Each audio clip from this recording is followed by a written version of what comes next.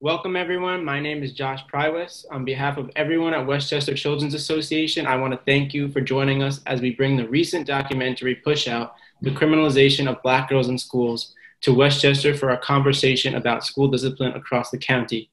The documentary sheds light on school policies, practices, and cultural norms that adultify girls of color and further worsen the school-to-prison pipeline. Highlighting this documentary and having discussions about how it hits home are crucial as we fight for race equity so all children are healthy, safe, and prepared for life's challenges. Westchester Children's Association's work with the Solutions Not Suspensions and Raise the Age New York coalitions allow us to directly combat the school-to-prison pipeline.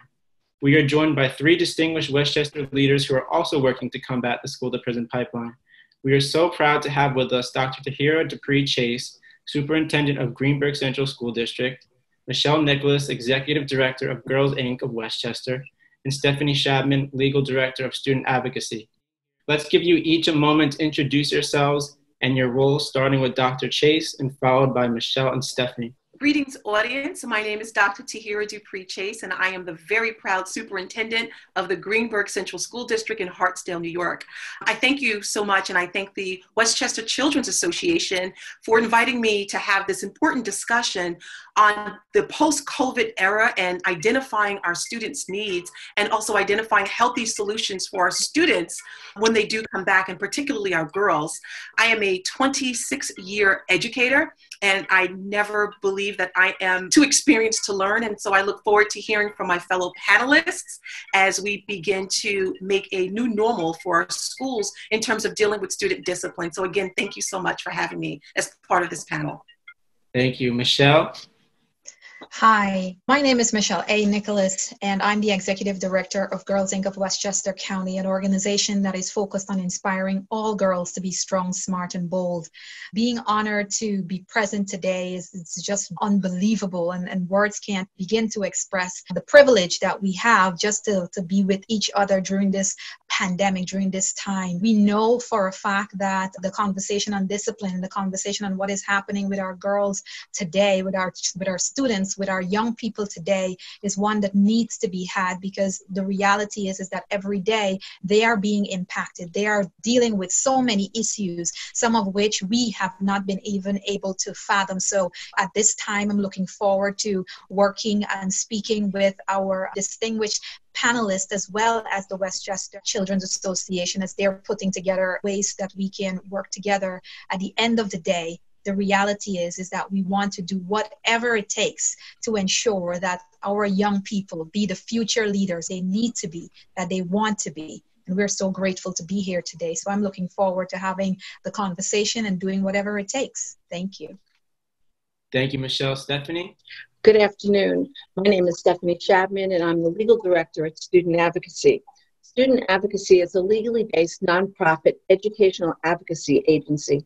We serve children in Westchester and Putnam counties, and the students range from age 3 to 21. We represent children who are struggling with educational issues in public schools. Our services range from providing technical assistance to professionals such as therapists and caseworkers, probation officers, and of course to parents, as well as direct representation of children and their families regarding registration, residency, special education, and of course suspension matters. In my 10 years at Student Advocacy, I have personally represented numerous children, even as young as kindergarten, who are facing out-of-school suspensions. Much has been written over the recent years about the lasting, deleterious impact suspensions have on children. This punitive approach to discipline not only disengages students from school and therefore learning, but also teaches children how not to go to school. This is the very beginning of the well-documented school-to-prison pipeline. I would invite you all to please see Student Advocacy's important white paper entitled Solutions Not Suspensions, which examines the deleterious impact suspensions has on all students in Westchester and the heartbreaking but not surprising data that shows that students of color are disproportionately and disparately treated under this traditional suspension model, especially Black girls, which brings us to this very important conversation. I'm honored to be on this panel and to have this discussion. Thank you for inviting me. Thank you. Thank you all. We're going to start with the landscape of school discipline in Westchester, followed by education engagement after and during COVID-19, and school discipline solutions for Westchester. Let's start with Stefanie to discuss the school discipline landscape across Westchester for girls of color. Just a brief note of caution that nothing in my presentation should be construed as legal advice. Please consult with an education attorney before relying on the information contained therein, and that the portion of student advocacy's presentation cannot be reproduced without express permission of student advocacy. So thank you for understanding that. So now I'm going to jump right into the data, which will really crystallize the situation about girls of color and out-of-school suspension. So this is a slide from OCR, and it's a snapshot. It's from 2011-2012 data, which shows us that Black boys are the only group of students who are suspended more than Black girls. What this means is Black girls are suspended more than any other girl or any other boy other than Black boys in school nationally. It's interesting to note that on this slide, New York's suspension rates overall are surprisingly less than other states. Now I'm going to bring it into Westchester, which is something that we're much more familiar with. And this data clearly shows that there are about 74% of Black and Latina girls suspended compared to 16% of white girls. And what I think is also very important to note, these are statistics that show that girls who are actually suspended. What about all the girls that have what we call soft suspensions or off-the-record suspensions when girls are sent home or parents are asked to pick up their girls? There isn't even a recording of this kind of information because there's no way to record it. But I think it's very important that this number is probably greater than is represented here. And how do I know that? I know that because student advocacy represents many children in suspension situations. And I'm going to jump to my slide about student advocacy suspension data, which is the most current because it's the slide that I can produce the data on. And what this slide shows clearly connects to something that I felt was a very powerful and sad part of the movie, that the criminalization of victimization is what we're seeing of these very young girls. Girls are reacting because their voices are not heard or their needs are not addressed in the school situation. So the student advocacy data from 2017, 2018, and 2019, which is a 3-year period, and these are only students that we actually worked with. So there could be many, many other students out there in Westchester who I can't report on because they haven't reached out to student advocacy. Overall, we worked with 42 suspended girls. Black and brown girls had the highest rates of suspension. Out of a 3-year period of the girls we advocated for, 42 Black girls were suspended versus 1 white girl. So you will see that the only white girl that we represented in 2017 was the only one that we know of that was suspended in the schools. So these numbers alone speak volumes as to the disproportionality of the suspension of Black and brown girls in Westchester schools. What kinds of interventions does Greenburgh use to combat the criminalization of girls of color? Wow, listening to the statistics that Stefanie gave, it just really puts in perspective the importance of making sure that there are interventions in place to avoid the criminalization of girls of color. I think of what we're doing in Greenburgh Central School District. For one, we are starting mentorship programs, and we're starting this at different age groups. I'll give you a case in point.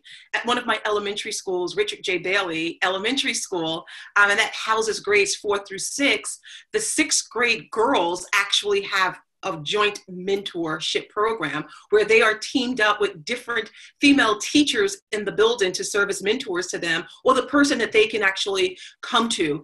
What we're doing more and more is that we're learning about the different behaviors of girls and learning how to deal with those behaviors and not penalize girls for certain behaviors, but understand what they're really trying to tell us by acting a certain way. Even at our high school, we have a mentorship.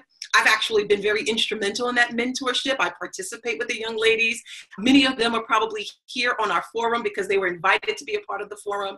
And we do things with the girls. We take them out of the district. We take them out. We talk to them about self-care. We talk to them about self-love, and hoping to mitigate against some of those behaviors that will be deemed as misbehaviors that would lead to disciplinary action. And we try to turn that into some positive behaviors where the girls are helping one another, or if they do cross the line as it relates to our code of conduct, that we handle it differently, where they will go to someone in the building whom they believe they can trust, and they could speak to that person before the behavior levels to a point where we would have to take discipline action. So we're putting tier models in place for our girls to give them an outlet so that they can express themselves differently, to avoid having to suspend these young ladies or to criminalize the behaviors that they display.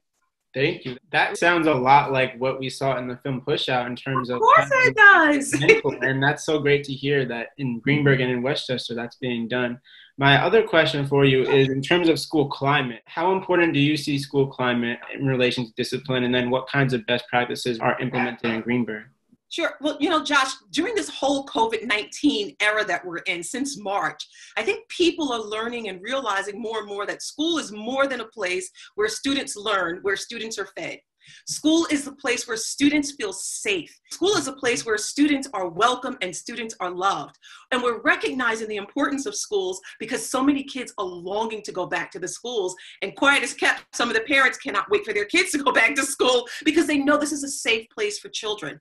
Having a safe place really speaks a lot to school culture and school climate, right? So you want to create a climate where kids feel safe to express themselves. You want to create a climate where kids feel safe to speak to a caring adult about what they're feeling or any sort of trauma that they may be experiencing. So it's important that students know that that exists. It also is important that culture is welcoming. The culture is acceptance of diversity and the different needs of our students, and more importantly, the different needs of, especially of our girls, because our girls, as Stefanie indicated earlier, you notice that the statistics of girls getting involved in negative behavior has definitely increased. And so many schools, such as Greenburgh Central School District schools, are working to mitigate some of those data points because it is absolutely disturbing to see this. Thank you. That's so helpful. And it's so great to see that that's your priority as superintendent in terms of working to provide that environment where students and girls in particular can feel comfortable speaking about what's going on in their lives, but also have that safety to really speak to an adult, have that support system. So I'm happy to hear that, and thank you for all of your work in making that happen. There's an expectation that kids should respond the way adults do, and they just don't. They are children. And so when these young ladies express themselves in what most would deem as negative behaviors, I think that we should be well trained enough to recognize that this young lady is calling out for something else.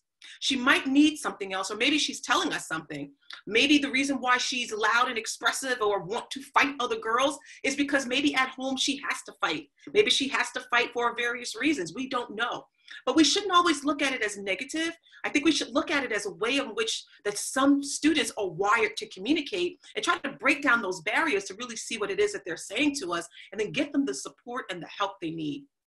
That is really very positive, inclusive, and trauma-informed, and really follows all of the best practices that I've been hearing and seeing, especially in Pushout, but also in terms of Westchester experts of schools and the county Department of Mental Health. So I'm very happy to hear that, and I want to congratulate and thank you for making that happen, and that lens being applied to your work at the school district. So Michelle, as an out-of-school program, please talk to the concerns that you're hearing from school districts and what you're doing to address those needs of students, especially girls of color, in relation to school discipline. Well, thank you so much for that question. The interesting part of that question is you mentioned, out of school, after school programming. And, it's really always surprising to me that the service that we provide is categorized as after school. The reality is that we are providing a safe space for girls to come and express themselves, define themselves, and be themselves in an environment where sometimes it's very, very hard. We know that a lot of our girls that are coming to us, we don't know what's happening before they walk into the school program. Sometimes we don't know what has happened during the day. So when they come to us, and they are sharing and expressing themselves, just being themselves, one of the things that we love to do is listen. Right? We are spending a lot of our time listening to them. There is no judgment. There is no need for judgment. We know that they are experiencing so much, and we spend a lot of time listening to them so that we can work with them to find, recognize needed solutions, because we know of the importance of having those things done.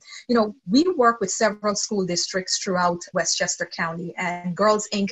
is an international organization that's been around for almost 160 years. The affiliate, Girls Inc. Westchester, has been around for 13 years. And with the school districts that we work with in Westchester County, we find that we have opportunities for partnership. Right? We are partnering with the superintendents, we are partnering with the principal, the teachers, and one of our key partners are the guidance counselors, because they help us to navigate, they help us to understand some of the things that's going on. But I have to be very real and honest with you, as we are building those relationships with some of our partners, we do see that sometimes some of our partners come and say, well, these are the girls that we would love to have in your program. These are the girls that have been suspended. These are the girls that fall into that discipline bracket. And so, we're often confused by that, because Girls Inc. is a voluntary program. It is a relationship and a partnership with Girls Inc., a relationship and partnership with the girl and her parent, her guardian. So when an official makes the decision to say, hey, we are just going to put in the girls that are suspended in your program, that doesn't make any sense, because in a lot of ways, you are really not listening to the girls, right? And so we spend a lot of time working with our girls on self-esteem and self-confidence and conflict resolution, because those are the things that they need. When the girls come into us, some of the things we might hear from some of our partners that, the girl has been struggling, she's not getting her schoolwork done, etc. To be very frank with you, when we speak with the girls, you hear things like, well, we don't have Wi-Fi in the house, or there are no computers in the house, or I have to take care of my younger siblings, or mom is not at home at all, or mom's boyfriend is, impacted, trying to get into my room on a constant basis, and mom is not listening to me. So all of these pieces brings us back to one of the most important things that I have found, which is the listening component. We need to pay attention to what our girls are saying, what our girls of color are saying. We know that, as Stefanie had mentioned a bit earlier, talking about the percentage. The Girls Inc. Westchester actually works with the underserved and underrepresented population. Our girls right now, it's about 99% are girls of color. So we know that they're being impacted on a daily basis. We know that they're faced with so much. And all we need to do is pay attention. We need to listen. We need to provide opportunities like mentorships. All of our girls have mentors that can get them through the daily path. And we also provide opportunities for them to do so much more. So for me, the building of the relationship with the school districts and the reality of them understanding that there's so much that's happening before the girls even touch the schools in the morning. There's so much that's happening during that day, and we need to work as partners to ensure that our girls are taken care of, because these girls are coming in with so much. We have to do the part to help them, provide those opportunities and resources that can ultimately help them find the necessary and needed solutions. Thank you. That was wonderful and very informative, Michelle. Thank you. Are there any school discipline policies that you're seeing from your perspective that, if they were changed, would allow you to actually better serve the girls that Girls Inc. Westchester currently works with? Absolutely. So, I'm a firm believer that before we click that suspension button or we think about suspension, I really would prefer there to be a collective conversation. I am not into suspensions. There's so much that's happening. There's so many other things that we could do to help these girls. And so, the reality of, can we put suspension like all the way over there? Let suspension take a time out. Mm-hmm. And let's deal with the real issues right? Let's suspend those real issues, right? Let's deal with that. Let's get that done. Let's focus on that, because that's what's really impacting these girls to get from point A to point B. We know that poverty is a conversation that needs to be had. A lot of our girls are girls that their families fall within that poverty line, so they may not have all of the tools, all of the things that they need. So we need to put suspension on the wayside, all the way to the back of the classroom, maybe even the back of the school, and let's deal with the real issues, things that are really impacting the girls, and talk about it.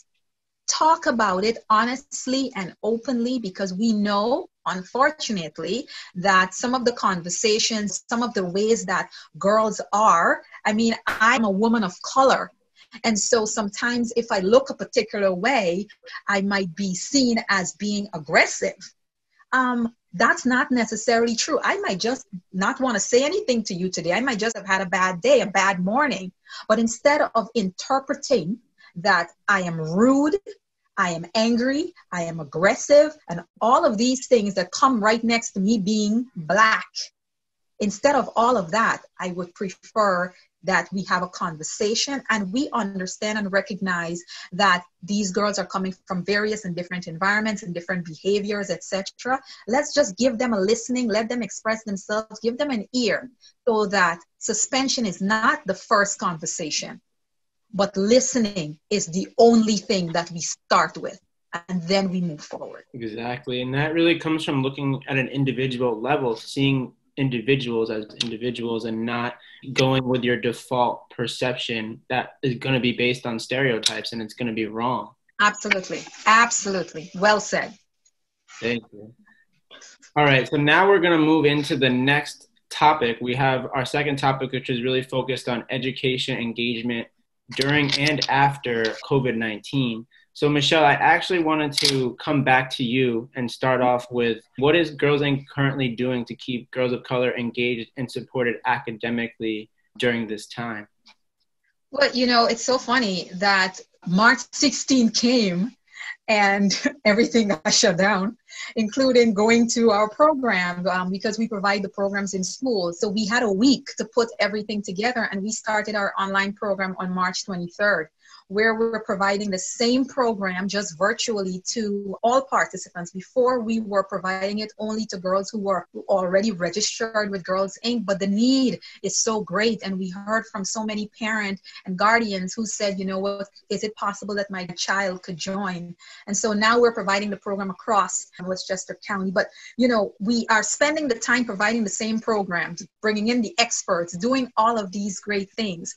But I must tell you, recently we did a survey with our girls and their parents and their guardians. And the question was, why did you join the online program?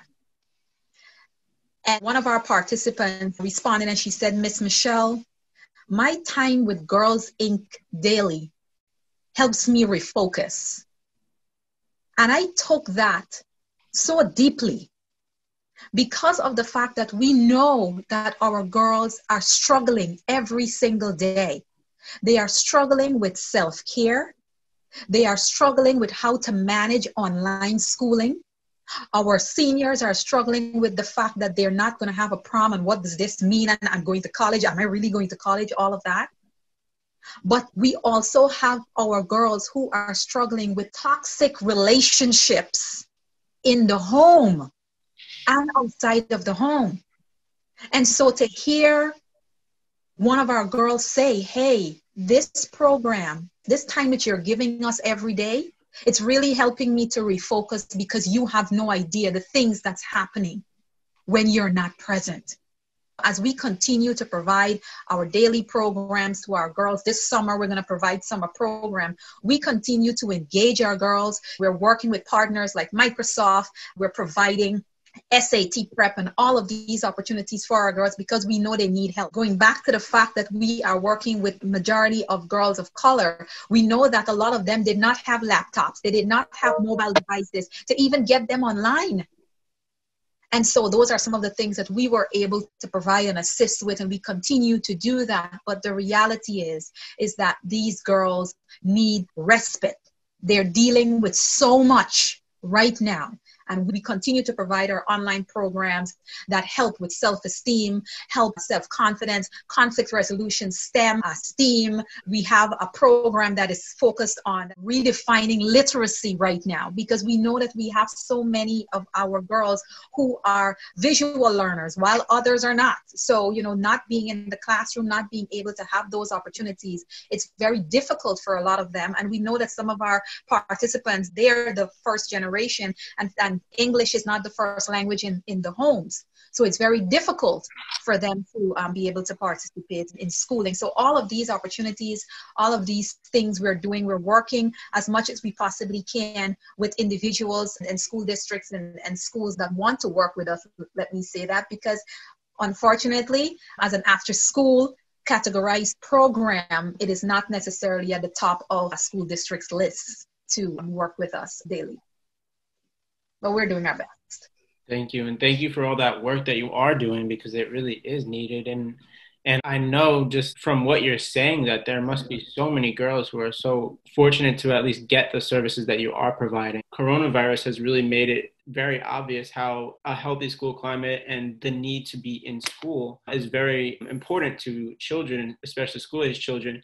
So I wanted to ask you, in terms of school discipline practices during COVID-19, what does Greenburgh have in place right now? At the Greenburgh Central School District, just because we are not in school, the school building, a brick and mortar setting, doesn't mean school is not in session. School is still in session. Therefore, the same expectations that we have for all of our students during school are the expectations we have for them while they're learning at home.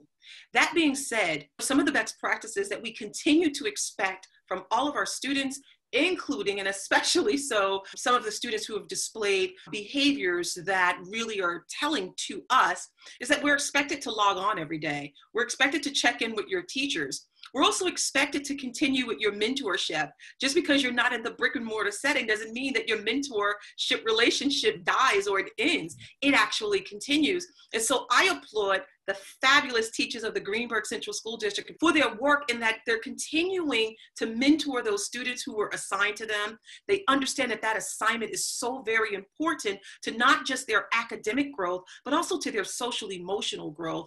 Those expectations have been set well in advance of COVID-19, and they continue to happen. And what I'm finding in our school district is that when we find that students are not responding to our technology program, they're not responding to remote learning, we pick up the phone and we call and we try to find out what's happening.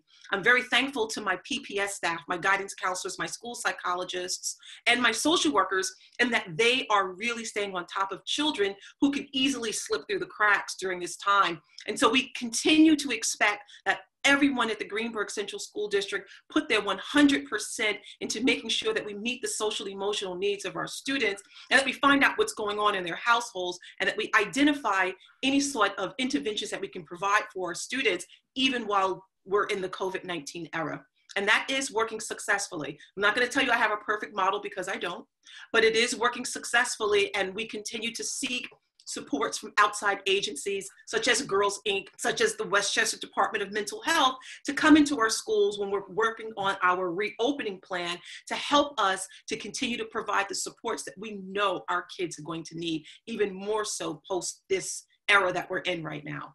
Fantastic. And it's so good to see the collaboration that's being done in terms of your staff, the psychologists, the school counselors, but also in terms of the broader community in Westchester with Girls Inc. and the Department of Community Mental Health, because again, that transition back to school is going to be a difficult one from everything I've been hearing and seeing. Josh, I have to tell you, from a school perspective, I recognize that when we come back in September, if we come back in September, notice my fingers are crossed, that I'm going to deal with students, and I say deal lovingly, who have faced trauma, who have lost family members, could not give them a proper burial, proper goodbye.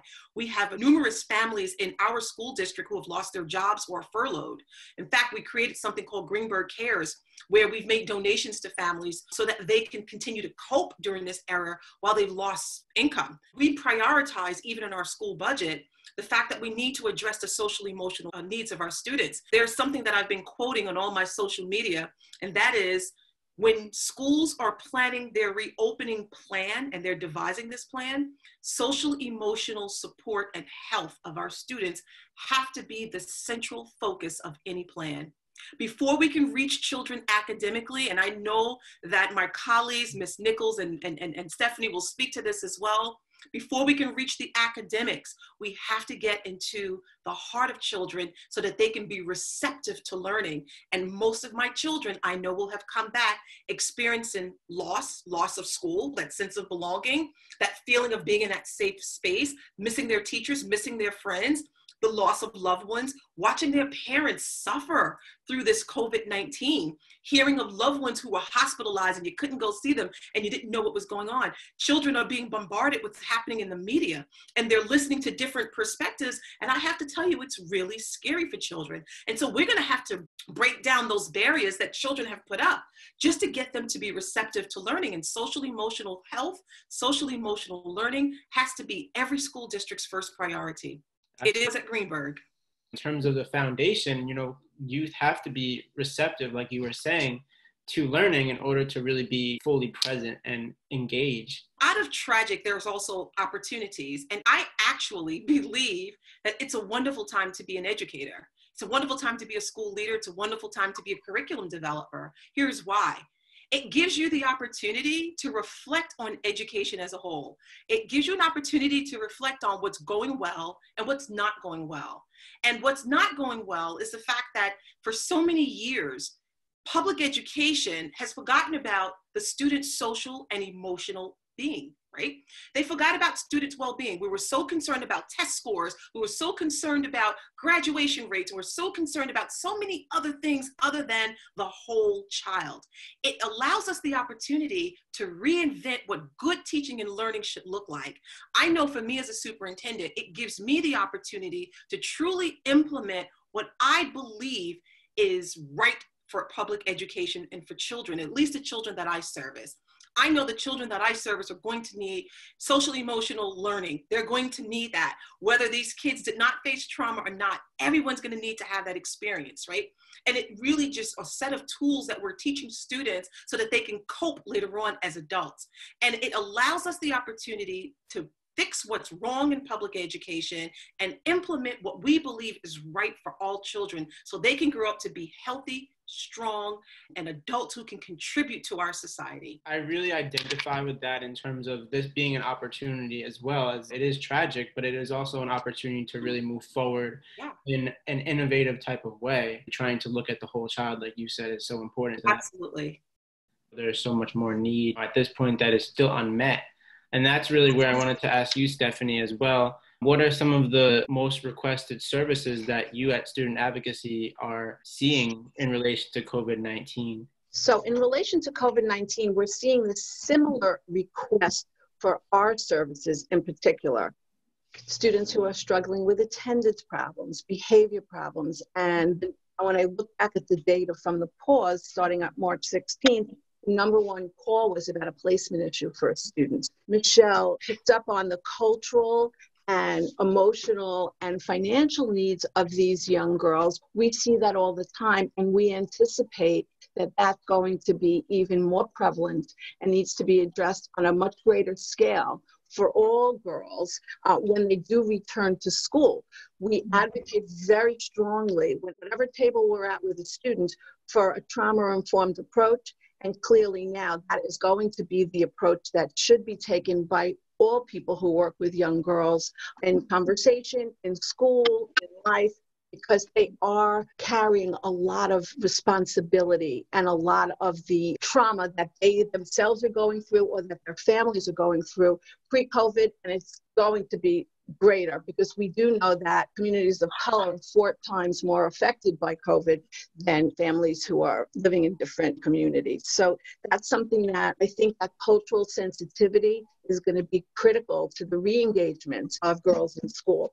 Now, particularly some questions we are getting, which we may or may not be doing necessarily advocacy on, but trying to provide information that student advocacy always does, or about devices and Wi-Fi and online, and how do I get online, and how do I get it if I can't get online. So yes, we're hearing that. We're definitely hearing that. But we're also hearing things like, my child won't participate online, which speaks to a child's ability to learn in different platforms. And not some children are doing great online, and some children are doing miserably online. Regents exams is going to look really different in New York this year. Of course, the number one question I think we're getting, when is school going to reopen? And of course, we don't know the answer to that, but we would like to know, but we don't know. We don't have a crystal ball. So with respect to special education, which student advocacy handles a lot of special education matters across Westchester County, we're hearing questions: what's my annual review going to look like? My program review? Am I going to get school year? Some of these things are required by the IEP. What are my related services going to look like? Am I going to get compensatory education? Am I going to be compensated for all of the services that are IEP mandated that I missed? Believe it or not, we're still getting suspensions. We're getting registration questions.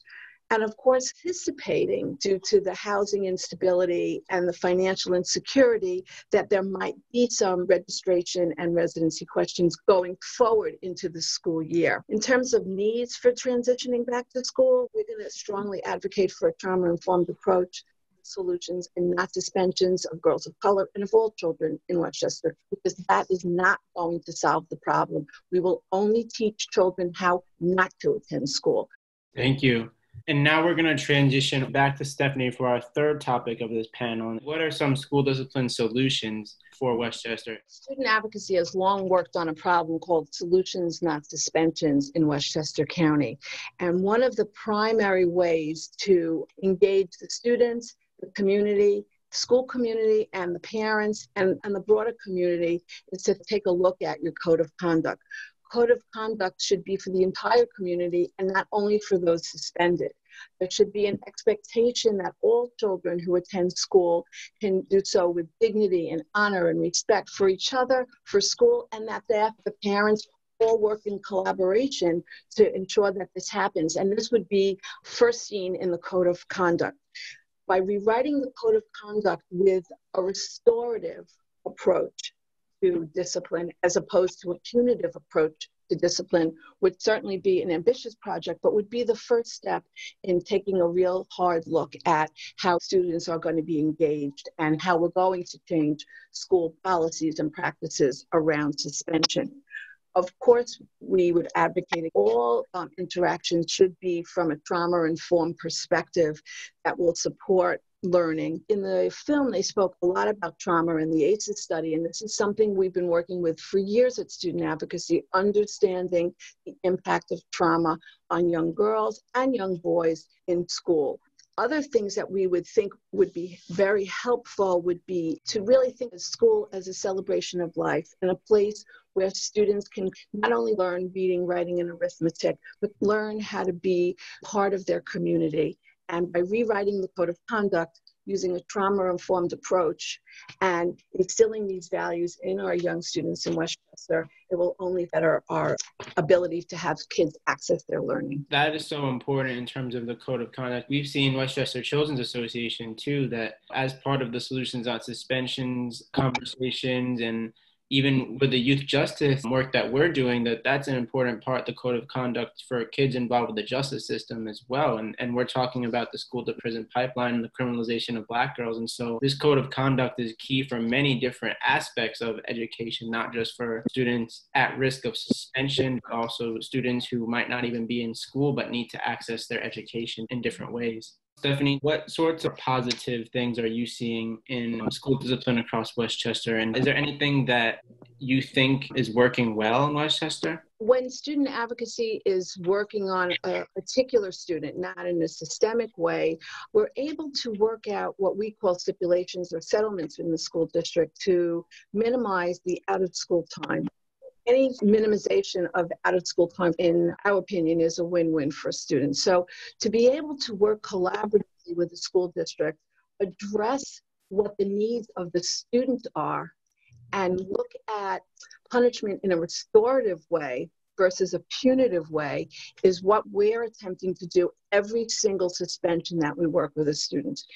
We also are trying very hard to make sure that the requirements due process are followed when students are in fact suspended, and that soft suspensions are not taking place anymore. So very often, very well-meaning people will say, well, it's much better if you just pick up your kid, or should we suspend them? And it sounds a little harsh, but typically a formal suspension will invoke due process requirements and documentation that an informal suspension won't. So these are the ways we're trying to use the law and the community and what's in the best interest of children and the literature to try to have an impact. Thank you. And that's something that I remember watching in the movie Pushout, where they were talking about the importance of public accountability and intersectionality and working together across partners, across fields, across specific areas in Westchester and across the country. And I think that's something that Student Advocacy, Girls Inc. of Westchester, and the Greenburgh School District are all doing, is trying to build those partnerships to best meet the needs of girls of color and prevent the overuse of suspensions and all of the potential issues that follow that. And Michelle, getting back to what Stefanie had just said about these positive signs, I wanted to know from you about positive youth development, and that's something that Girls Inc. of Westchester uses consistently. How does that change the reality of school discipline, school outcomes for girls of color, both on an individual level, but also on a systemic level? Stefanie mentioned towards the end, she mentioned the best interest of the children. And I think when we say that, we really need to mean it, right? Anything that we are putting forward, when we're saying it's in the best interest of the children, then we need to think about the impact that it's going to have on the children, but we also need to be respectful and give them a voice. You know, how Girls Inc. Westchester has been so successful over 160 years of working with the girls and working with school districts, etc., is that we have been doing this thing called listening. We have been listening to the girls, understanding what's really going on with them, and listening to our partners, our school partners, school districts, to see how can we bring it all together, right? We often are saying positive reinforcements, and this is all great. We're bringing in mentors. You know, I'm an advocate. I'm a mother of a child. I'm of color. My child is of color, and I'm a leader of color. And we're talking about all of this. But the reality for us is that we need to ensure that we are listening to our girls. We are listening to our children, because they can share even more on what is happening. Take, for example, how we are looking at COVID right now. As adults, we're saying all of these things are happening, but are we paying attention and listening to all of the things that are also happening with our children? Youth development, individually talking one-to-one with these girls, you know that there are things that are happening with them. But how do we fix it? Let's start thinking about how we know they need help. What are some of those opportunities? It is not suspension. It could be that they need help dealing with home situations. They need help with the assistance on assignments. The reason that they're probably not signing into the program is because they don't understand and they don't feel as though anybody's helping them. So we just have to spend some time really kind of listening. And we as adults, we talk about the importance of respect. We want to be respected. We also have to respect our young people and understand that if we work with them one-to-one, we will see that change. If we understand what is going on with them one-to-one, we are able to impact, because I think, to kind of go back to something that was mentioned in the documentary about every girl is coming with their own journey. There are things that impacted them before they even got to you. Take that into consideration. Let's not judge them. Take it into consideration and let's work together to find real creative solutions. So yes, as we are thinking about how do we help them, let's reevaluate the code of conduct. As Stefanie mentioned, let's reevaluate that. Let's put situations and think about the trauma that they're going through right now. Let's bring it all to the table, because everything before COVID was one thing. Now we're here, everything has changed. So we need to really reassess. And again, going back to listening and respecting our young people, knowing that once we can start doing that and impacting them at that level, you will see the positive changes. Those things need to happen so that the bigger change can happen. But if we are not really focusing on them in that way, honestly, I don't see how that's going to work. And I see the positives. I know that, Dr. Chase in her role has been doing a lot of work, and she's been listening. She's been very active. And we want superintendents and school officials to continue doing that. We want our partners like Student Advocacy to continue standing in the fight when they see that there is an issue. Stand in the fight and say, hey, we are here to advocate. And Girls Inc. Westchester is going to continue to do that. We are going to continue to give girls the voices that they need, and we are going to continue to advocate on their behalf as much as we can, because we know at the end of the day, if we give them those opportunities, those tools, these girls will blossom into the leaders that we know they can be. Thank you, Michelle. And I like what you said too, connecting the individual level to the systemic level and saying, you can't have systemic outcome solutions that change on a very broad level without listening, without doing these things for individual girls. It really is a practice that has to be applied across the board in order to have a far-reaching outcome. Absolutely. My last question is about positive learning environments. What kinds of things can educators do to keep girls of color in positive learning environments and away from school discipline? I talked a little bit earlier about mentorships, and I've also heard my colleagues speak about that as well. The importance of mentorship. We sometimes take for granted that mentor-mentee relationship, and it's a strong relationship. Schools have to be about relevance and relationship. Relevance and making learning relevant to children so that they can retain what it is that they've learned and make it real for them, and then the relationship building. And so the relationship with the mentor-mentee is one tool that I must say that is going to be so important in helping girls to develop and grow. I take pride at being a mentor. I've mentored girls since I was an educator 26 years ago, and I still do that. And that's the stuff I love. And everyone says to me, well, you're a superintendent. How do you get to do that? You make time for it because it's probably one of the most important parts of my job. This is the reason why I dress a certain way. This is the reason why I carry myself a certain way, because I know girls are looking at me and I want to demonstrate behaviors that I think girls should emulate. I'm far from perfect. But as a professional and as a professional woman of color, I service girls who look like me, and I would like for girls to grow up to be better than me. And I want them to have jobs that are greater than mine. I want girls to be able to carry themselves like young ladies. I want girls to learn from my examples of when I didn't do right or where I may have failed at something, and they can learn from my mistakes. And I'm always willing and happy to share with them and how I overcame them.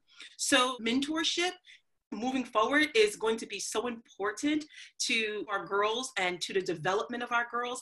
And mentorship can speak to their academic development as well as their social emotional development. And I think what it does, it encourages self-esteem. It encourages girls to have courageous conversations about what they're experiencing, and they can work with an adult that they can trust and that they can care for and that they can count on. That's so important. And on a personal note, I really appreciate you saying that. And I know too, from my work with Westchester Children's Association, the importance of relationships, especially with youth, and connection, keeping them connected to important role models, important developmental tools like education is so key in terms of the rest of their lives, in terms of cultivating good habits and a skill set. So I'm really grateful to you for saying that and adopting that. And through your experience, 26 years of education, I think you really have a great perspective, and I want to thank you for that.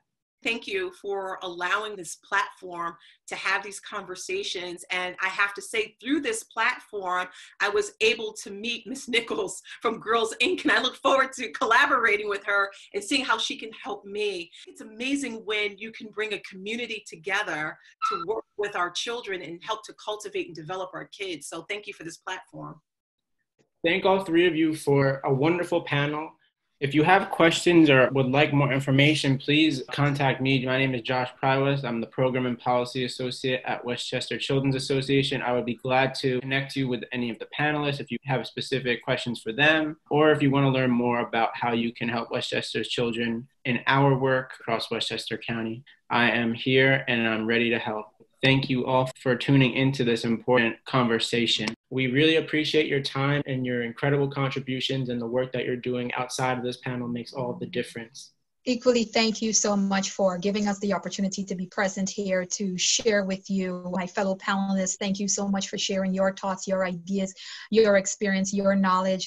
Together, we are doing all that we can to continue the conversation, and we're just so grateful for all of the other individuals who are stepping up. We are additionally grateful for all of the individuals who are stepping up and being on the front line every single day, as we know that our children today need so many of the services that we individually as organizations are continuously providing. I know I'm personally grateful to the Westchester Children's Association, Allison Lake and her team, yourself, Josh, for giving us this opportunity. And we look forward to continuing the work and continuing to do whatever we can to ensure that our children are taken care of every step of the way. Our future leaders, we need to take care of them today.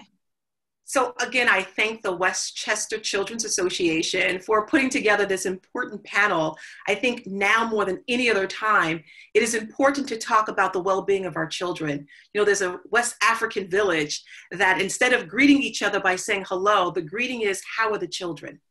When the children are well, we are well. And so we have an obligation, a moral obligation to make sure that all of our children are well. And so I think this panel served that purpose in giving us the tools to go back to our respective positions and to do even more for the sake of our children. When we invest in our children, we're investing in the future. And so I think that's what this panel has served, and it has really taught me a great deal. Some things I need to put in place as a school superintendent to ensure that we're listening to our children through their behaviors. The behavior should not be punitive in manner in terms of how we deal with those behaviors, but understand that our children are calling out because they need us, and they need for us to hear them loud and clear. I thank you all again, and I thank my fellow panelists for their expertise. They were amazing, and I look forward to more discussions. Equally looking forward to making sure that we implement all that was discussed today. Thank you. And I too so appreciate being able to have this very important conversation, and thank Allison Lake and Westchester Children's Association for bringing this very critical conversation to the forefront. And I look forward to collaborating with schools, with other agencies, with students and parents, and try to foster understanding and compliance with the rules of conduct, procedures, state and federal laws and regulations on behalf of every single member of a school community to ensure that we're all ready to participate in the learning and are treated equally and respectfully in school. Thank you again. So thank you all for taking the time to be here with us. Again, we should keep this conversation going. We owe it to ourselves. We owe it to the Westchester community to continue. And I'm speaking to the audience that's watching this. If you have questions or anything, please reach out and I can connect you with our panelists or also with more information on how to get involved. So thank you again. I hope everyone is safe and well during this time.